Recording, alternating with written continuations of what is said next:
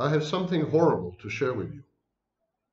I have reached the conclusion that my Mini has borderline personality disorder. Let me tell you why. First of all, she disappears overnight and appears only during the day. I don't know what she's doing. Second thing, she always starts hot, but the more intimacy we have, like this,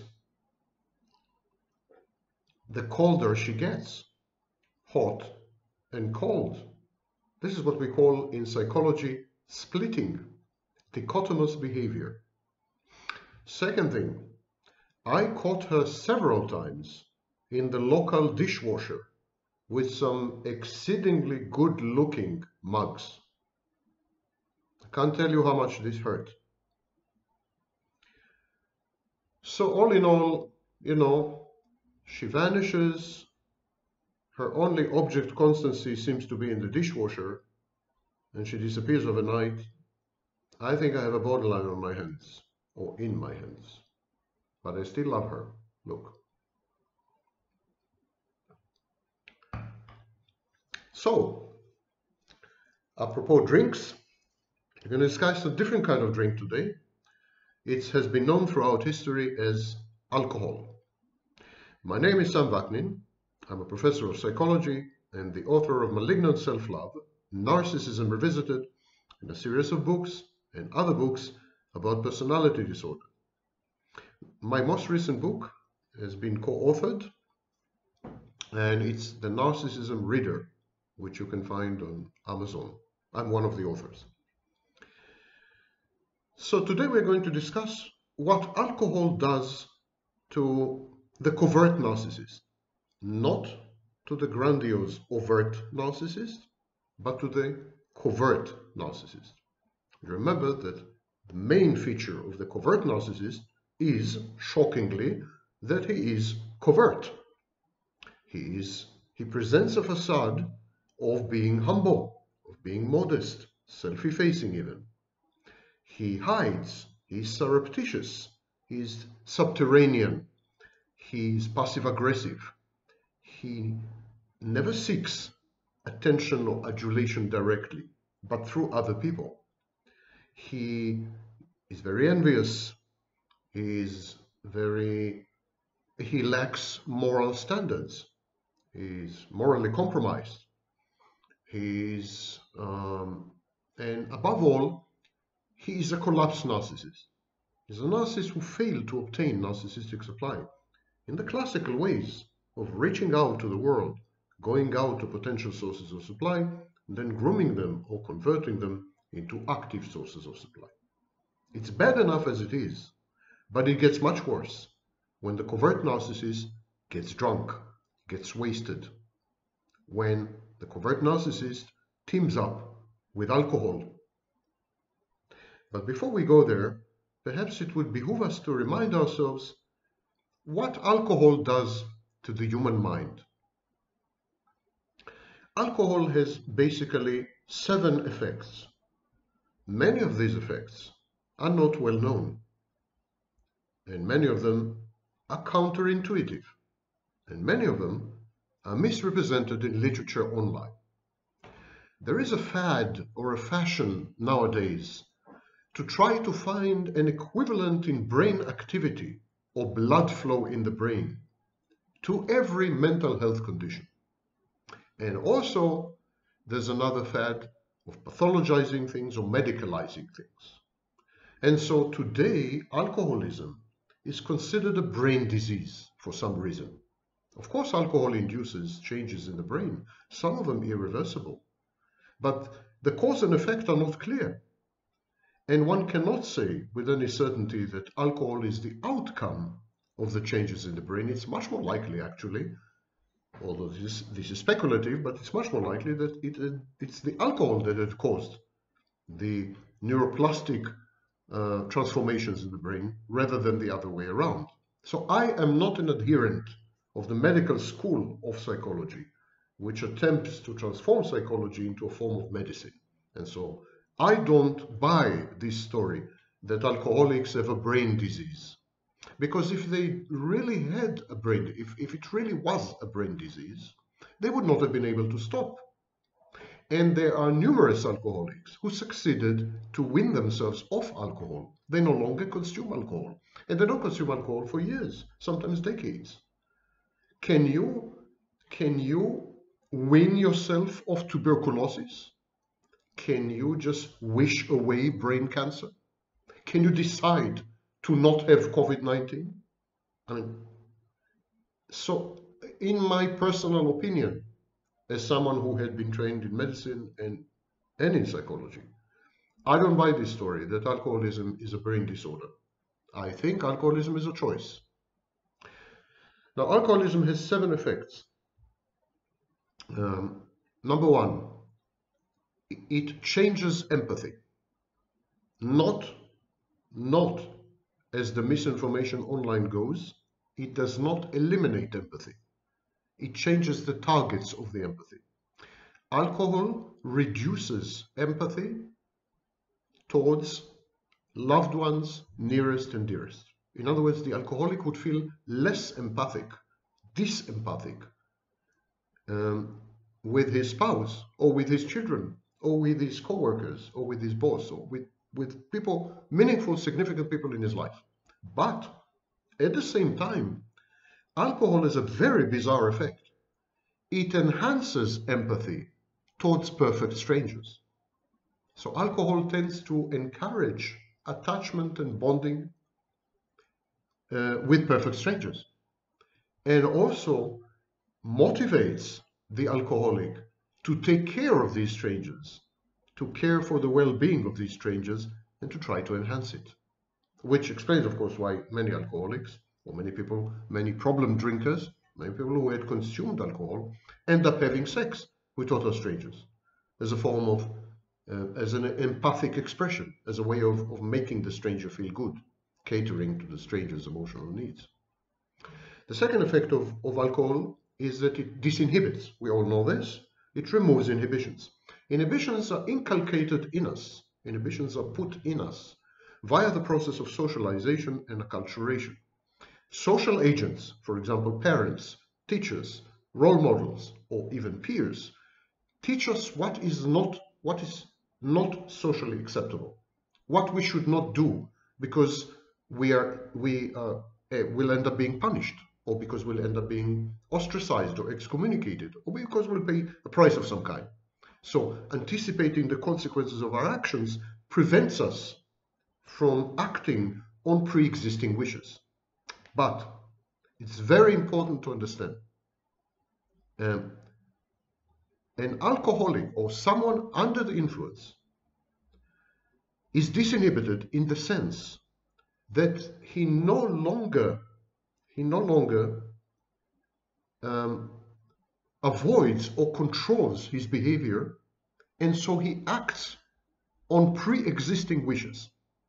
In other words, if someone under the influence tells you the next day, I really didn't want to do that. I didn't want to do it. I can't believe I did this. It's not me. I mean, I'm shocked. I'm surprised. I don't believe a word of it. He wanted to do whatever he had done. He wanted to aggress. He wanted to be violent. He wanted to sleep with that beautiful woman. He wanted to do all these things, or she wanted to do all these things. But she didn't dare. When sober, we have these social constraints. We have these voices, introjects in our head, which tell us, don't do this. It's not nice. It's not okay. It's not moral. You will be punished. These are called inhibitions. Alcohol removes these voices, silences them, and then we're free to act on our real wishes. But these wishes predate the alcohol. These wishes exist in our mind. A woman enters a bar, she sees a drop-dead gorgeous heartthrob guy at the end of the counter. She wants to have sex with him. She will not, because she's married and she loves her husband. But after a few drinks, her empathy towards her husband will vanish, and she will act on her wish. She will have sex with that gorgeous stranger, because she's disinhibited. The next effect is colloquially known as beer goggles. It simply means that under the influence of alcohol, we find other people, especially people of the opposite sex, if we are heterosexual, we find other people much more attractive than we would have found them without alcohol. So alcohol affects our perception of attractiveness of other people. One of the ways alcohol does this is by having an effect on the part of our brain, on the center of our brain, that perceives symmetry. We are naturally attracted to symmetrical faces. And when we drink, we perceive everyone to be symmetric. Even very asymmetrical people are perceived by us to be symmetrical. So our symmetry perception is affected by alcohol, and we regard everyone as symmetric with symmetric faces, and so as attractive. Attractiveness is enhanced. And this is why, again, many encounters with alcohol end up in casual sex with partners which the next morning we find to be very, very unattractive physically. The next thing alcohol does, it disguises hesitancy. If you feel like a fraud, if you feel like an imposter, if you feel that you are acting the role, acting, for example, the gender role, if you feel that you're not really a man, but you're acting the man, you're not really a woman, you have low self-esteem, low self-confidence, you have body image problems, but you're acting the woman. So if you feel that you're acting, if there is this pause for thinking, pause for planning, pause for, if there is this hesitancy, this delay, microsecond delay, which normal healthy people don't have, alcohol helps to disguise it. If you want to act in a certain way and you have to think about it, it doesn't come to you naturally and automatically, but it's part of a script, it's part of an act. When you raise the glass you buy time, you simply buy time, and you are able to camouflage the hesitancy, you're able to camouflage the delay by engaging in an activity which is socially acceptable, drinking, and this activity makes you also look more sophisticated, more of the world, so to speak. Of course, I'm not talking about getting wasted or getting drunk. This is the opposite effect. But at the very beginning of the evening, if you raise a glass and you drink, you are sophisticated and you are disguising your hesitancy. Drink also provides for an alibi or an excuse. Alcohol provides for an alloplastic defense. In other words, the next morning you can say, it wasn't me, it was the drink. It's the drink's fault. The alcohol made me do it. I would have never done it had I not been drunk. I got drunk and he got lucky, etc., etc. So these are alloplastic defenses. The sixth effect is memory. Alcohol affects memory from the very beginning. From the first imbibing of the tiniest amount of alcohol, your memory begins to be affected. When you reach a certain level, a certain concentration of alcohol in your blood, your long-term memory shuts off. The hippocampus region shuts off, and you're unable to form long-term memories. And this is known as alcoholic brownout or alcoholic blackout. So memory is affected. But prior to that concentration, even when the concentration is lower, short-term memory is affected, and there are memory gaps. In other words, alcohol is dissociative. Ironically, alcohol is also depressive. It creates depression. It emulates and imitates a dysphoric state. But that comes much later. First, it disinhibits. It disinhibits, and then it depresses. And throughout this, it helps you to dissociate. Dissociation is also egosyntonic, because you can claim, I don't remember what I've done, or I don't fully remember what I've done, or I've been so out of it, I've been so wasted, I've been so, The seventh and last effect of alcohol is known as alcohol myopia. Alcohol encourages stereotypical grandiosity. In other words, alcohol renders the drinker a narcissist, a temporary narcissist. It's kind of acquired situational narcissism. But the narcissism is focused on grandiosity, and it is very stereotypical. So a man who drinks would become a stereotypical macho, a savior, a messiah, a tough guy, protector, a violent guy. So an imitation of exaggerated, caricatured gender role. Grandiosity is induced by alcohol, sometimes to extremes, and people engage in activities to put them at risk. So alcohol encourages reckless behavior. You do things that you're not skilled to do, you're not qualified to do, you're not trained to do, and that can cost you your life sometimes. Similarly, women, for example, would go into a hotel room with a perfect stranger they've never met before. They know nothing about, and so they end up being sexually assaulted. It's a form of grandiosity. Nothing will happen to me. I'm immune. I'm invincible. So this grandiosity affects recklessness. Okay, these are the effects of alcohol. Alcohol serves several psychological purposes, several psychological needs very effectively. And this is why alcoholism is so intractable, difficult to get rid of, difficult to treat. Before I continue, just to correct something I've said, blackouts and brownouts, the dissociation induced by alcohol, depends crucially not only on the level, on the concentration of alcohol in the blood, but how fast you had consumed the alcohol, whether you had consumed a huge amount of alcohol in a very short period of time. Otherwise, there will be no blackout or brownout, no matter how much you drink. So if someone tells you that he had drunk 6 bottles of vodka over 12 hours and he had a blackout, don't believe him or don't believe her. So it depends crucially on how fast you drank the alcohol, within what period of time. Alcoholism also should be distinguished from problem drinking and binge drinking. Binge drinking is a social activity. These are social drinkers. Problem drinkers are people who resort to alcohol in order to regulate emotions and moods, but they are not addicted to alcohol. Only when they have a mood that they wish to eradicate, or only when their emotions are out of control and they overwhelm them, only then do they use alcohol. So these are problem drinkers, or what colloquially called neurotic drinkers. Alcoholism is a different issue. It's an addiction.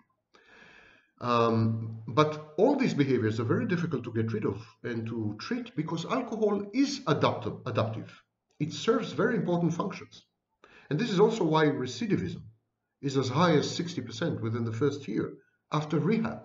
In other words, 60% of people who go through rehab start to drink again within 1 year. The functions of alcohol can be divided into 4. First, palliative. It helps the alcoholic, or it helps the person under the influence to cope with dissonance, with pain, with frustration, with anxiety, with anger, with stress, with sadness, with panic, with other negative emotions, with other mood disorders. This is palliative drinking. Then there is restorative drinking. Helps the alcoholic to restore his or her self-confidence and self-esteem via the aforementioned grandiosity. Also helps people to re-enter fully or occupy fully gender roles as men or women, especially men and women who have body image issues. The third function of alcohol is disinhibitory.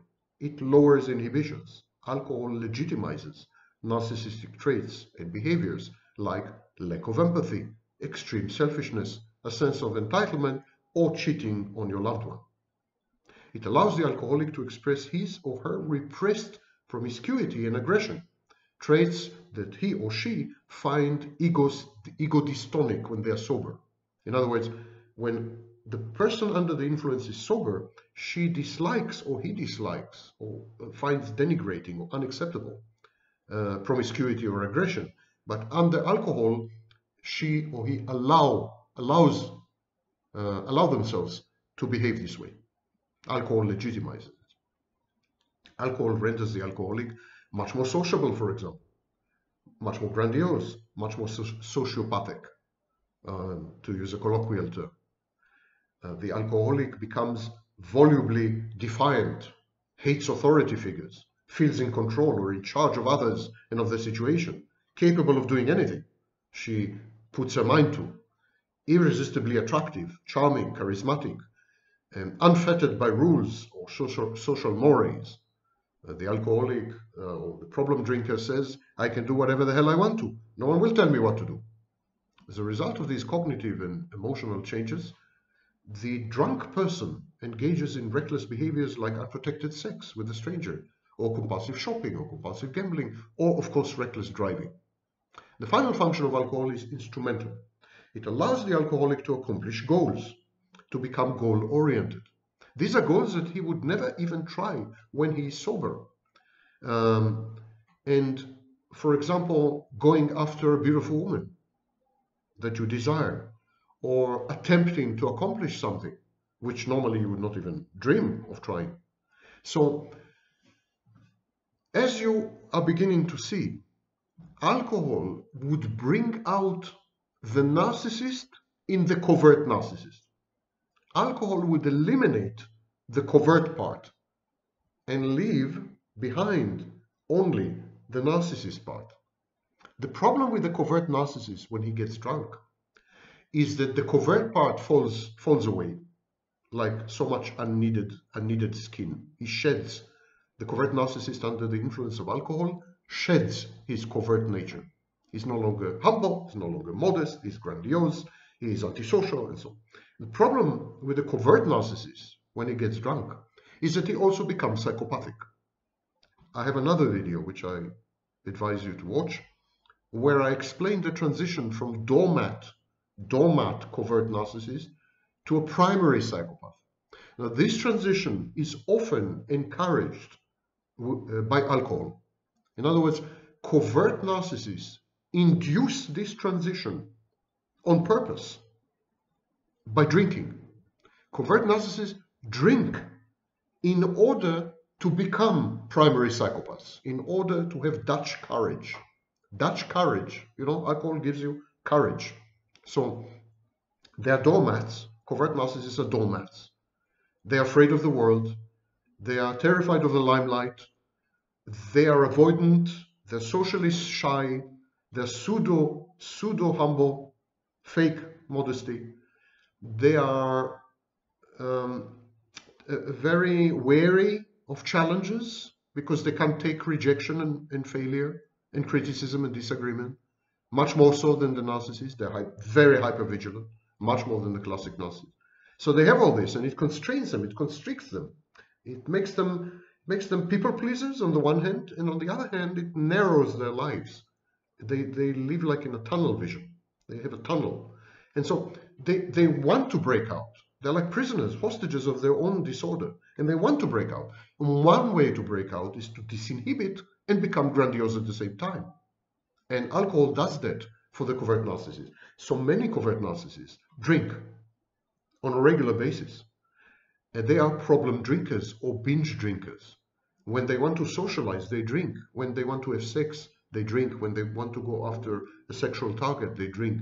When they get cold feet, they drink. Whenever they're faced with stressful situations, with performance anxiety or abandonment anxiety, or whenever they want to go after unattainable targets or targets they perceive to be out of their reach normally, and so on, they would drink. Because when they drink, they are transformed. It's like a werewolf, you know? 1 minute they're human, they drink, they become wolves, in their own minds at least. They become wolves. They become animalistic, bestial, psychopathic narcissists. They can do anything to anyone, at any time, anywhere.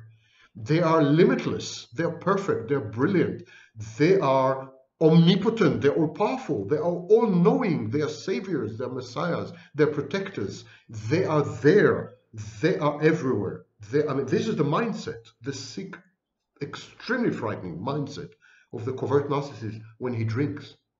And this is why some people ask me, I consider covert narcissism by far the most dangerous type of either narcissist or psychopath. Nothing terrifies me more than a covert narcissist.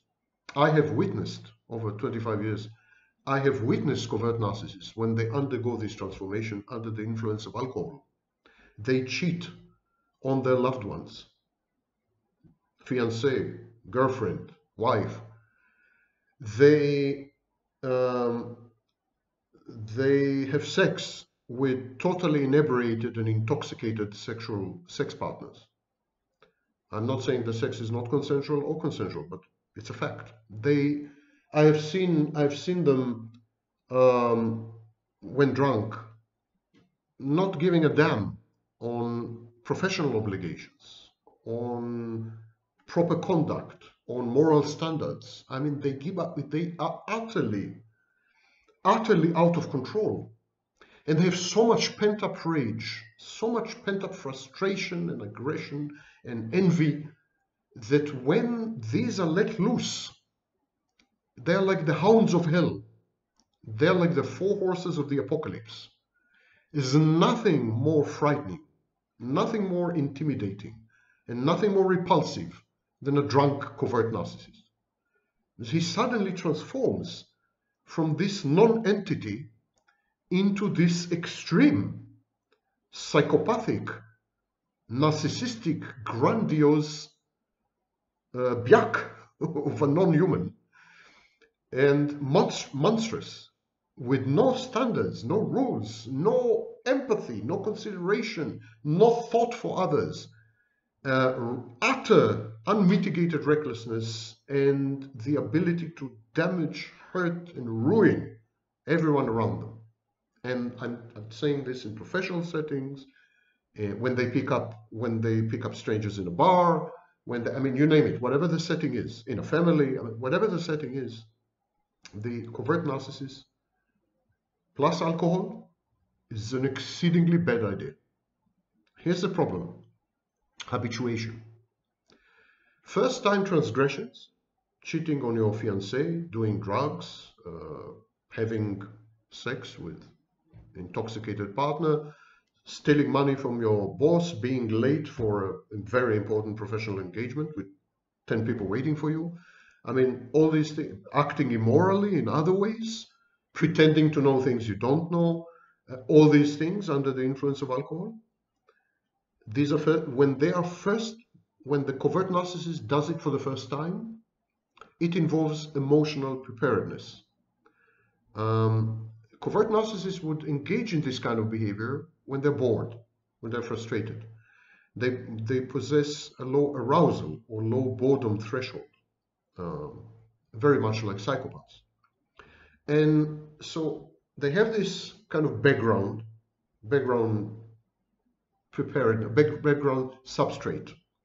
And then add to this disinhibition induced by the alcohol, overcoming guilt, overcoming shame, overcoming peer pressure, ignoring the environment, and then losing impulse control. And then there's a cognitive choice. So first there is boredom, frustration, stress, anxiety, depression, envy. This is the emotional substrate, petri dish within which the covert narcissist is festering and multiplying. Then there is alcohol, which creates disinhibition and loss of impulse control. And then there's a cognitive decision, cognitive choice. I'm going to go for it. I'm going to go get it. Never mind the price. Never mind who I'm going to hurt. I'm just going to do it.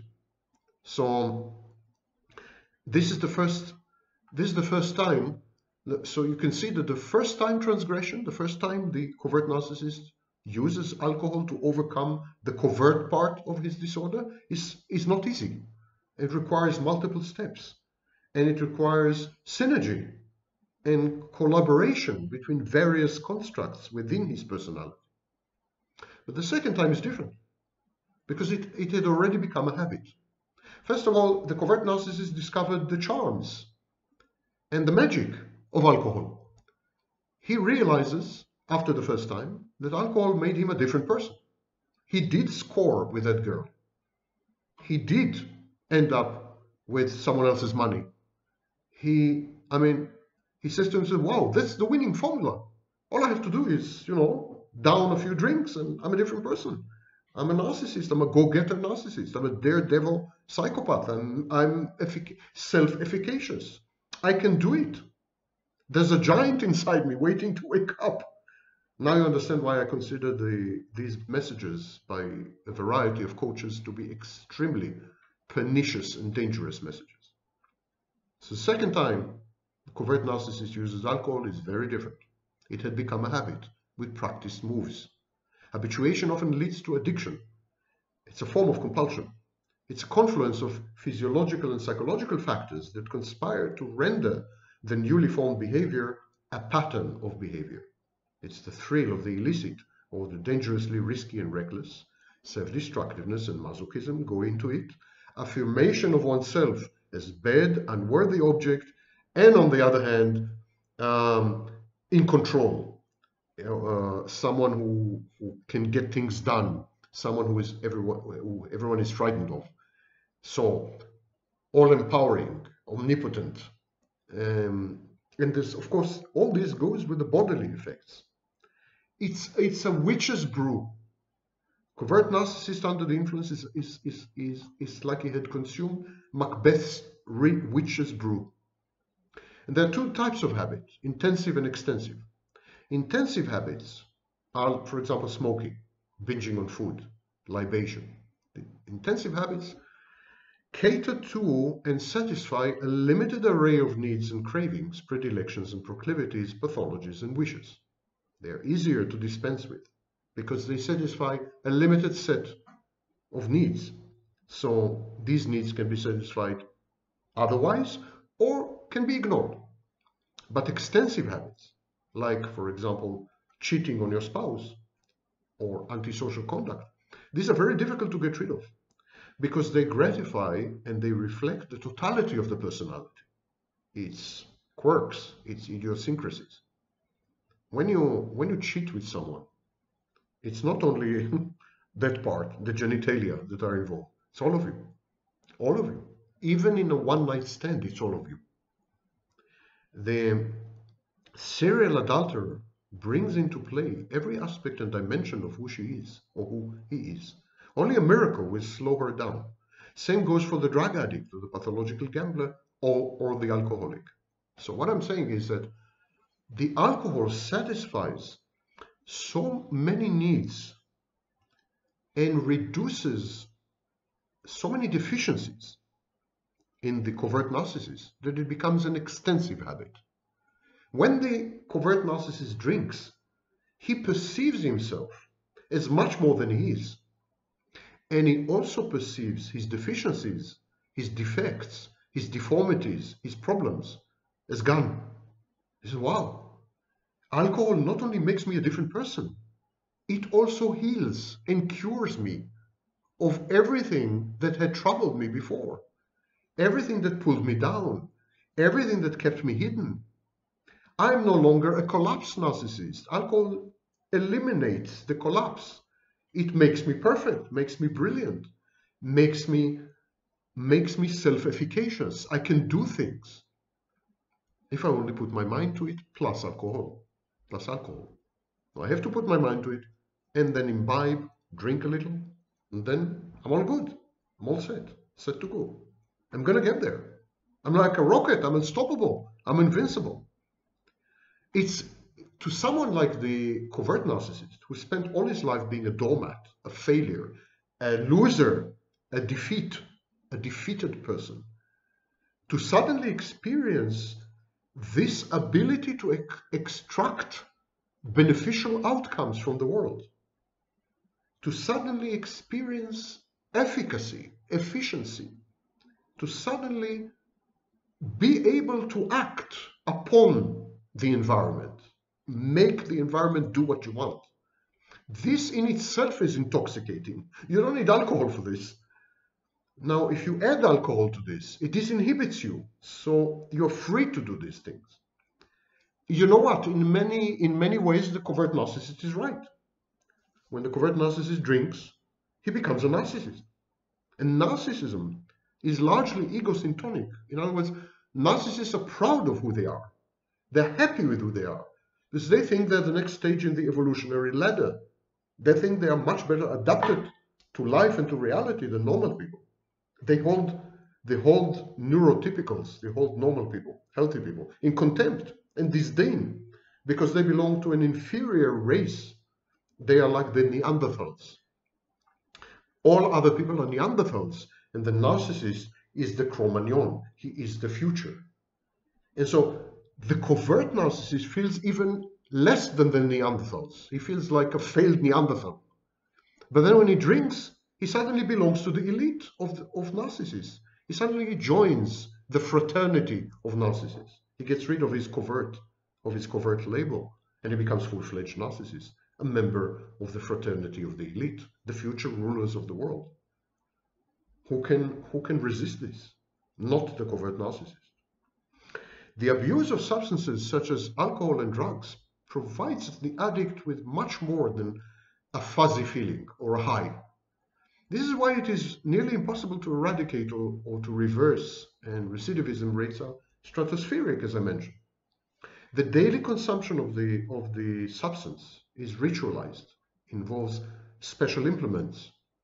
The day is structured around securing the drugs or the alcohol, imbibing, injecting, smoking, sniffing, snorting at regular intervals. And in this sense, drugs and alcohol are very much like an institutionalized religion. It's an exoskeleton. It prevents the addict from falling apart, from disintegrating. And the addict wakes up in the morning, and so the drugs and alcohol provide him with goals. The drugs and alcohol render the addict's life comprehensible. They give his life meaning.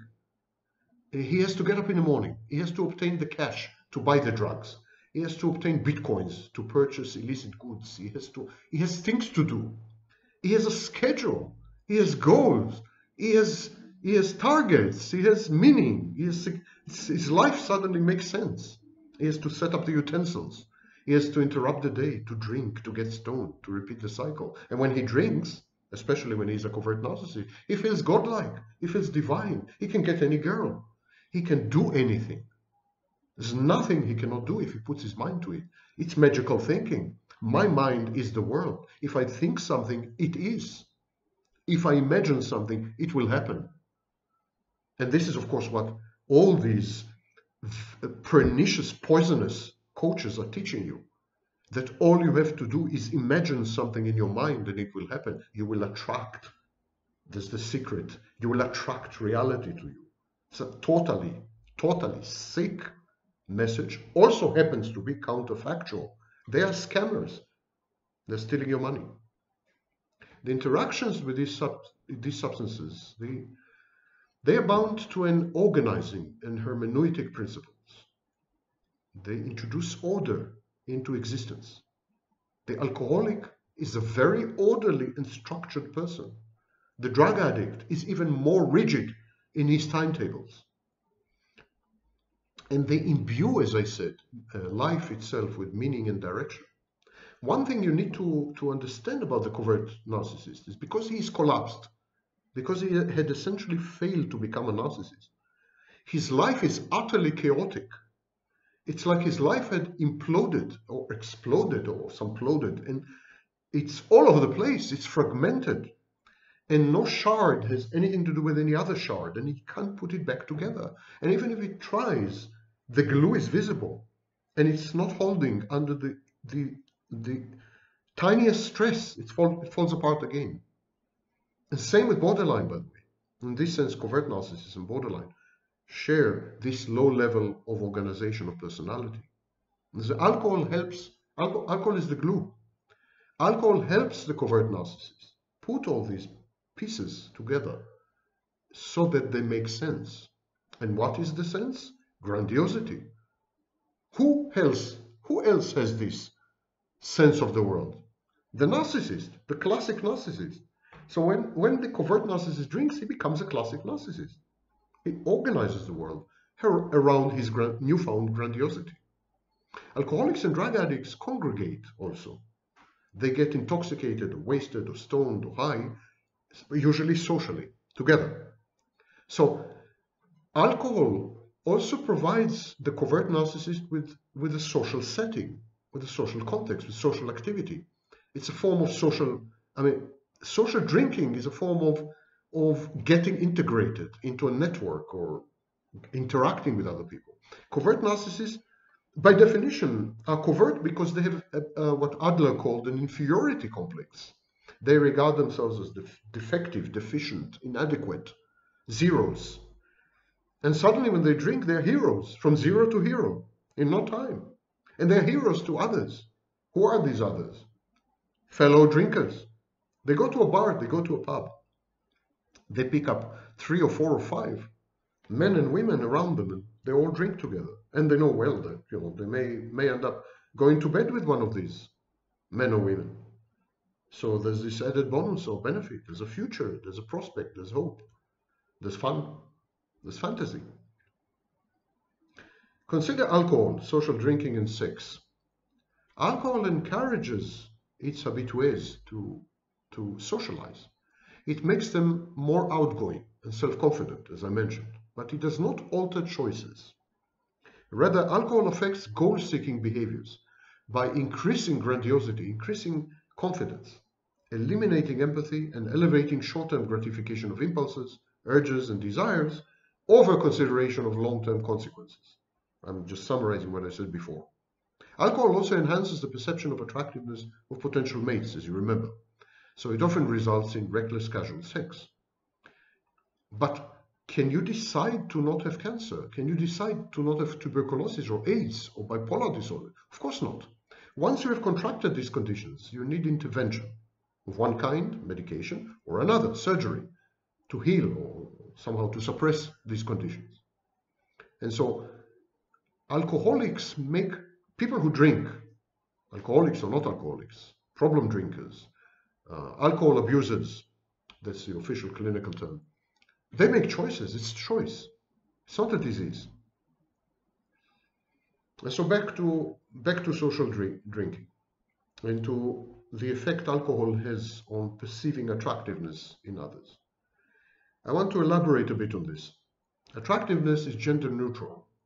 Of course, depending on the genders involved in the interaction, it may lead to sex, to romance, to bromance, or to any other outcome on a spectrum of friendship and collaboration. But both men and women react with attraction or with repulsion to other men and women. Attractiveness is a composite of character traits and behaviors. But to be deemed attractive, these character traits and behaviors have to conform to social and cultural mores, prejudices, preferences, biases. What would be considered attractive in one civilization or culture or society would be judged off-putting, totally repulsive in another. Language also plays a role. Stinginess can also be described as frugality, for example. Eloquence can be described as verbosity, self-care as vanity, self-confidence as narcissism. So there are two components here.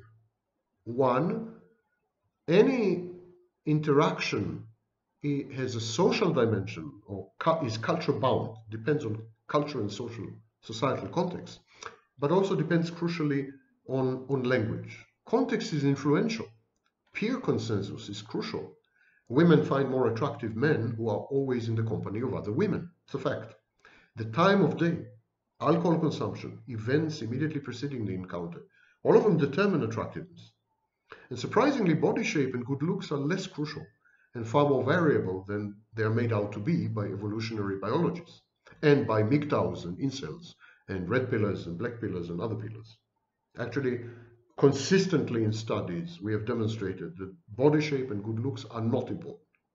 In different parts of the world, opposite body shapes, lanky versus fat, for example, attract, and criteria of beauty are disparate. It seems that in determining attractiveness, and when I say attractiveness, I want you to understand not only sexual attractiveness, but social attractiveness, the wish to spend time with that person. It seems that the mind plays the biggest role.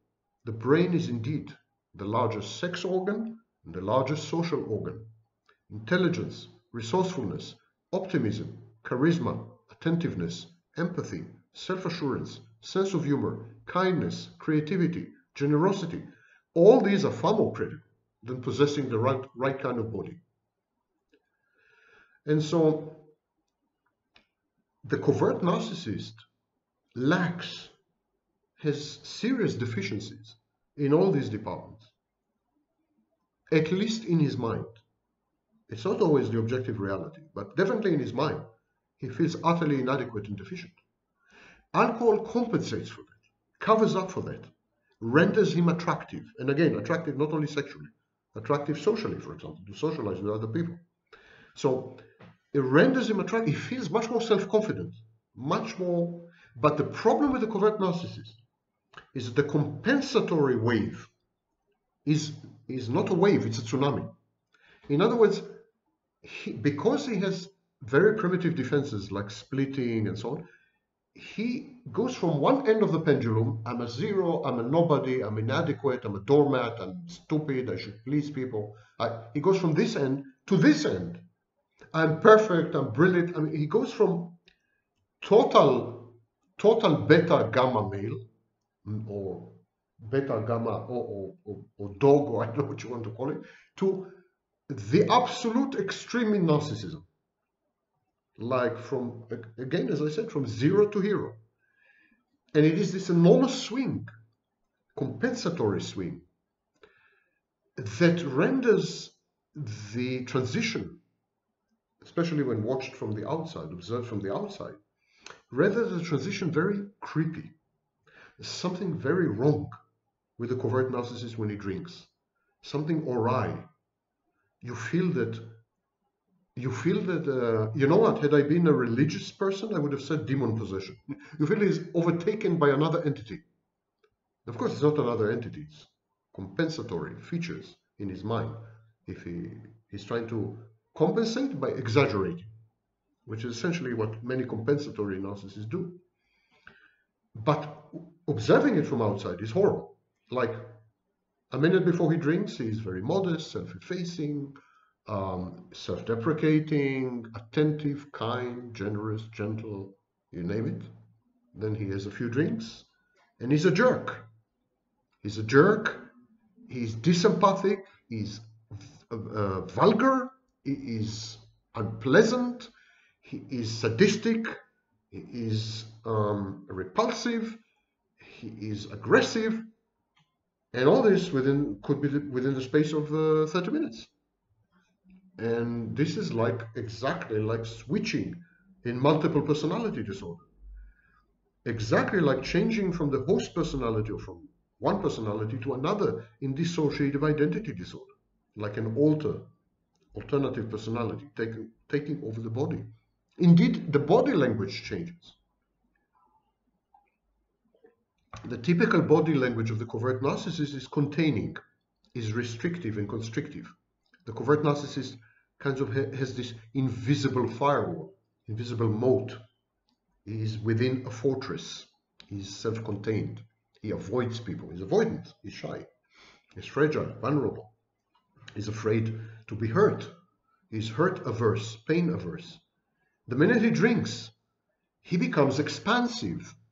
His body language is aggressive, all out. He touches, he slaps, he hugs, he kisses, he is coercive. He can even sexually assault, given the right circumstances. So I would even venture to say that most sexual assaults are perpetrated by covert narcissists under the influence. When we talk about this, covert narcissism, problem drinking, we need to remind ourselves, what is narcissism? This covert narcissism has two features. A negativistic, passive-aggressive feature, which is the covert. But he's also a narcissist, don't forget that. An inverted narcissist is a narcissist. It's a codependent with narcissism. A covert narcissist is a passive-aggressive with narcissism. These are narcissists. And pathological narcissism is an addiction. It's an addiction to narcissistic supply. Attention, bad and good. Narcissistic supply is a drug. It's a narcissist's drug of choice. It is therefore not surprising that other addictive and reckless behaviors, workaholism, alcoholism, drug abuse, pathological gambling, compulsory shopping, reckless driving, you name it, even pathological lying, in case of psychopathic narcissists. So all these piggyback on the primary addiction, on the primary dependence on narcissistic supply. It's an addictive personality is an addictive personality. We know from practice in rehab centers. I've been an advisor to two rehab centers, medical advisor to a rehab center in Israel and psychological advisor to a rehab center in the United States, one of the biggest in the world. And so we know from experience in rehab centers that if you take an addict and you eliminate his addiction, let's say you take an addict and he's drunk, he's an alcoholic, he's addicted, you eliminate the alcohol addiction, he will find some other addiction. He will become a love addict, a sex addict, or he will do drugs, or he will begin to shop recklessly. I mean, the addictive personality is a personality in search of addiction. And so the narcissist has addictive personality, and he found the drug. It's called narcissistic supply. But if you take away narcissistic supply, many narcissists end up being alcoholics or drug addicts. The narcissist, like other types of addicts, derives pleasure from these exploits, these addictive exploits. But they also sustain and enhance his grandiose fantasies. Because when the narcissist abuses substances or drives recklessly or is a workaholic, or he feels unique, he feels superior, entitled, chosen, which are exactly the emotions that the covert narcissist misses. The unsatisfied psychological needs of the covert narcissist. He also wants to feel unique, superior, entitled, chosen. He wants to feel this way at least once, so he drinks. These kind of feelings and emotions place the narcissist above the laws and pressures of the mundane, of the pedestrian, of the day-to-day life, away from details. Narcissists hate details. They see the big picture. Away from the humiliating and sobering demands of reality, they render the narcissist the center of attention, but also place the narcissist in splendid isolation from the madding and inferior crowd, from the great unwashed, from the chimpanzees. Such compulsory and wild pursuits provide a psychological exoskeleton. They are a substitute to quotidian existence. They afford the narcissist with an agenda, with timetables, goals, and with fake achievements. The narcissist is an adrenaline junkie. He is exactly like the psychopath. He is addicted to risk and thrill and novelty. He feels that he is in control, that he is alert, that he is excited, that he is vital when he engages in addictive behaviors. He does not regard this condition as dependence. God forbid. Narcissist depends on nobody and no one, and nothing. Narcissist firmly believes that he is in charge of his addiction, that he can quit at will and on short notice. The narcissist will typically tell you, I don't need you. I don't need you in my life. I don't need you. I can get whatever you're giving me elsewhere. He often heralds and announces and proclaims and promulgates his ostensible independence. The covert narcissist doesn't have this luxury. He cannot do this. He cannot afford to lose people. I mean, he's at the end of his rope. He is out of choices, out of options, out of alternatives. But when he drinks, he becomes a narcissist. And he can delude himself, he can deceive himself into believing that the world is his oyster. He can choose anyone and anything, and no one will stand in his way, and no one will say no. If he wants sex, there's no woman who will turn him down. If he wants money, there's no man who will not give it to him. If he wants the job, he will get it. And this is precisely, again, the message that scammers and con artist coaches sell all around the world, many of them with millions of followers. The narcissist denies his cravings for fear of losing face. Because if the narcissist were to admit that he needs something, that he craves something, and then not get it, there will be a slap in the face. There will be a challenge to his grandiosity. The narcissist believes that he's omnipotent. He can do anything. He's all-powerful. He's godlike. So if he wants something and doesn't get it, that reminds him that he is not. It mortifies him, this mortification. So narcissist prefers to say, I don't want it. This is cognitive dissonance. How to resolve cognitive dissonance? When you want something and cannot have it, you say, I don't want it. I don't want it. I actually don't want it. You know, I don't want this guy. He's ugly. I don't want this girl. She's stupid. So narcissist spends a big part of his life denying that he needs anyone, that he loves anyone, that he's anyone's friend, that anyone has power over him. Because if he does, it may end up subverting the flawless, perfect, brilliant, immaculate, omnipotent, omniscient image he projects. It may end up subverting his godlike or divine self-imputed status. It reminds me that Spinoza, Baruch Spinoza, who was a Jewish philosopher, he suggested that God cannot want anything. He says God doesn't have a will, doesn't have volition. Because if God were to want something, it means this something is outside God. You can't want something that is inside you. You don't want your own liver. You don't want your own, or you don't miss your own heart. But if you want something, it means it's outside you. And God includes everything. God is everywhere. God is everything. So how can he want something? There's nothing outside God. Very clever guy. By the way, as an anecdote, my very great ancestor, a rabbi by the name of Paudo. Paudo is my mother's family name.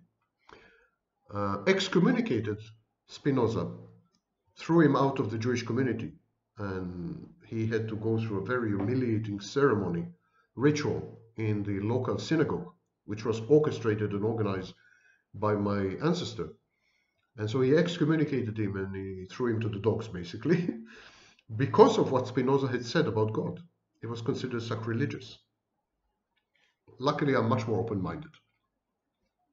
So when caught red-handed, in flagrante, the narcissist underestimates or rationalizes or intellectualizes his addictive and reckless behaviors.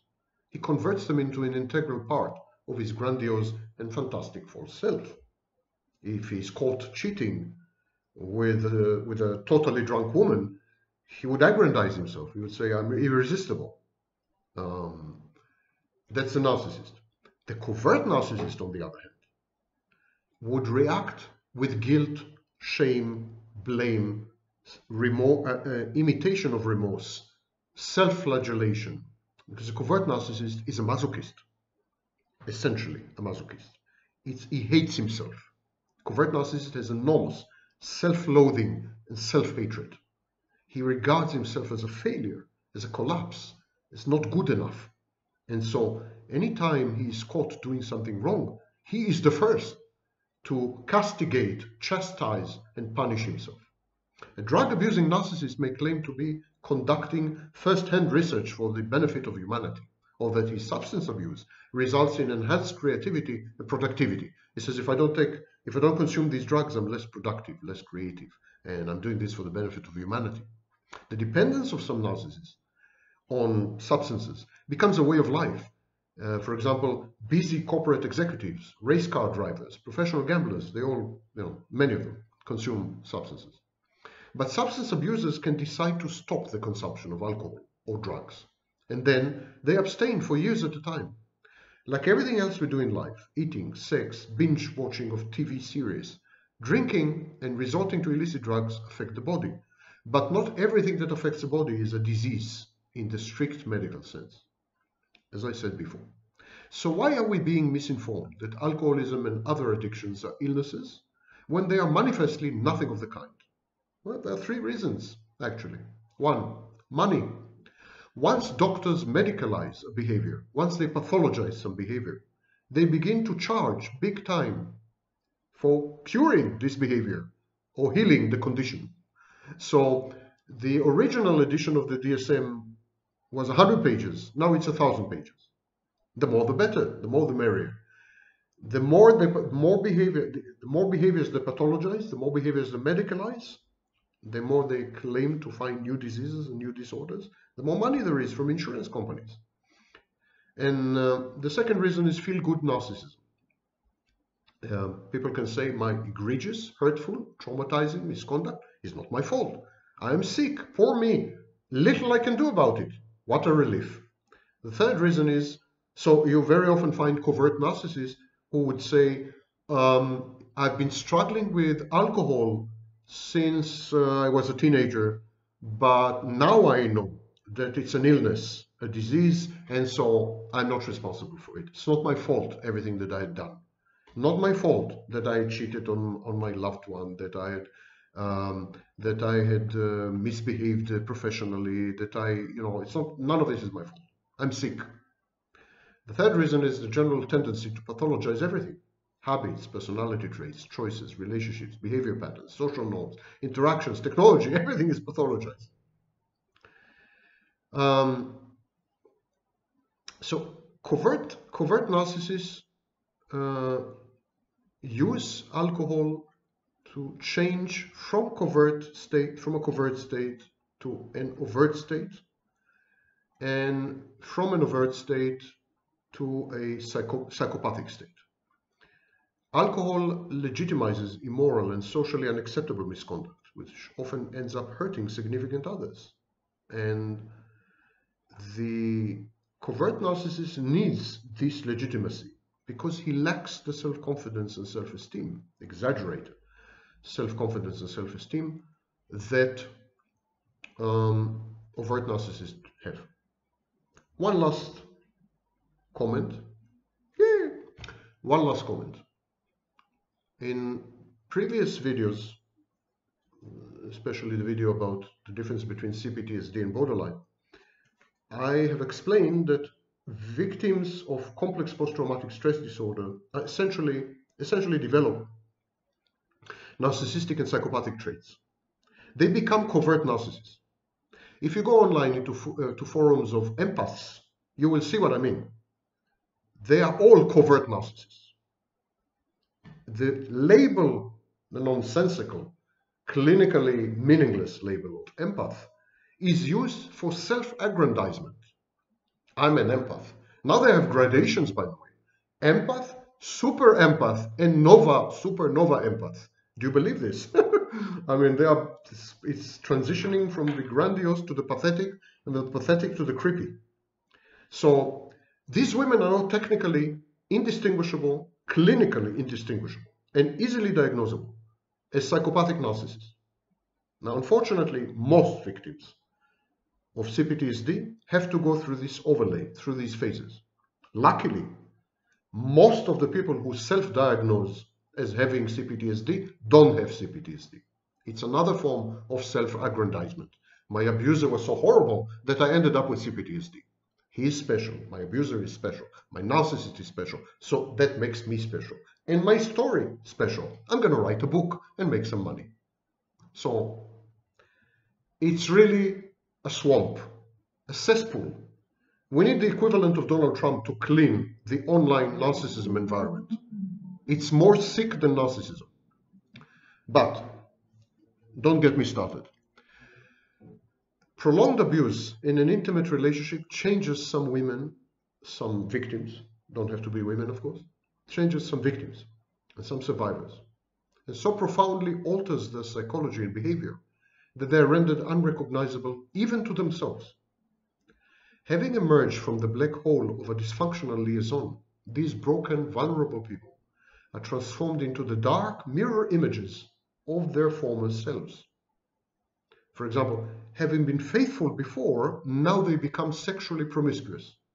They avoid intimacy, trust no one, have developed persecutary and paranoid ideation, addictions, abuse alcohol, abuse drugs, engage in a panoply of reckless behaviors, generally self-destruct.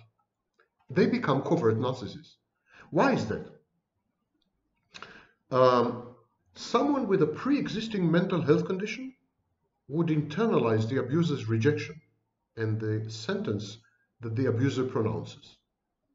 What's the abuser's message? The abuser's message is, you're worthless, you're bad, you're a slut, you're stupid, you're crazy, you're repellent, whatever. And the victim internalizes this, introjects it, accepts it as part of his or her identity. And the victim begins to behave in ways that conform to her abuser's already internalized voice, to the introject, confirm the verdict that he had passed, confirm his observations. And such congruence is intended to avoid dissonance and inner conflict. So if the victim were to disagree with the abuser, it would have created conflict and dissonance, which are the things the victim tries to avoid the most. Victims try to avoid dissonance and conflict. The drunk person during an alcohol-induced state is fully aware of what she's doing, who he is doing it with, whether what she's doing is right or wrong, and if he is hurting loved ones with his promiscuity, immoral or antisocial or even criminal acts. And during the entire episode of being under the influence of alcohol, she or he makes multiple choices and decisions based on rational analysis and emotional states. It's not true that people under the influence are not in control. They are 100% in control. And that's why, of course, people under the influence of alcohol go to prison. They are held accountable for the misbehavior.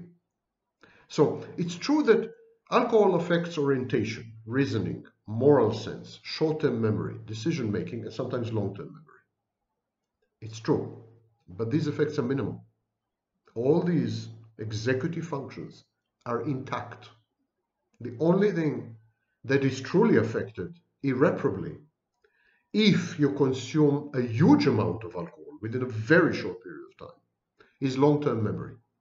Some people who experience this the next morning have zero recall of what had happened during the blackout or the brownout. And this is precisely why sometimes it's very difficult to tell a drunk person from a merely inebriated person, from a social drinker, or from a sober person. They all appear to be fully present, fully cognizant throughout the incident, and they are. Motor functions are affected. So, you wobble a bit, you swagger, motoric functions are affected. There's a tendency to repeat the same sentences over and over again, but that's more or less it. This is the only effect of alcohol. So it's a magic, it's a charm, it's a spell, it's a magic solution for the covert narcissist. The effects are minimal, where, it doesn't impair him. But when he consumes alcohol, he becomes a legend. He becomes a monster. He like an overt, like a classic narcissist. When he consumes alcohol, he doesn't care about anything or anyone but himself. Behavioral inhibitions are down. Empathy towards his nearest and dearest is turned off or redirected at strangers. A sense of invulnerability, invincibility, omnipotence, impunity sets in. The drunkard experiences attraction or even infatuation with all and sundry, and the high and the buzz of the drink compensate for any frustration, any depression, stress, anxiety, deficiency, inferiority. And there's a heightened sense of well-being, heightened sense of control and aggression. And so a covert narcissist gets addicted not to the alcohol, but to what the alcohol does to him. Ironically, alcohol being a depressant, all these effects are viciously reversed on sobering up, especially with the covert narcissist. Once the covert narcissist sobers up, the experiences of the night before are the worst ever. Like he remembers, he recalls, he is immersed in shame, in guilt, in self-hatred, self-loathing, self-destructiveness. He tries to repent and make up for what, not because he's a good or moral person, he's not, but because he's terrified. He's terrified of losing people around him, because he has nothing. He's a collapsed narcissist. He has very few people in his life, very few assets. He's terrified to lose these. In the covert narcissist's mind, that he had become narcissist is an unacceptable risk, because he may alienate people, he may lose money, he may lose his job, and it's very difficult for him to find replacements and substitutes. He's not like the narcissist, he's not outgoing, he's usually introverted, he's shy, so he's flabbergasted, he's utterly shocked that he had done it. He wants to kill himself, and he swears to himself. He makes vows and pledges and promises, sacred promises, that he will never ever do this again, until the next time, of course. And people, covert narcissists, get that drunk in order to feel better about themselves and about their lives, legitimize their promiscuity and cheating, and trash themselves in a bout of self-destruction. And in the case of the covert narcissist, even these things are major accomplishments.